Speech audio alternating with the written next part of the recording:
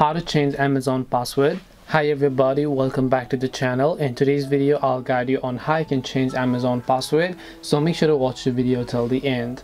In order to change the Amazon password, it's very simple. First of all, go ahead and then make sure to launch the Amazon application over here.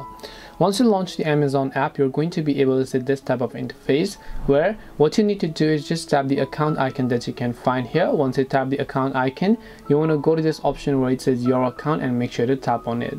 And when you go to this option known as your account, you're going to be able to see different sort of options where you have to just go to login and security.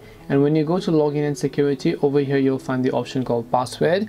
All you have to do is just tap the edit button here. So first of all, make sure to enter your current password, enter the new password you want to change to, tap the save changes option, and your password will be successfully saved.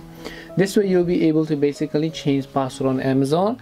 Hope this video was very helpful. If you have any questions, feel free to leave them down. Thank you for watching till the end and see you soon in the next video.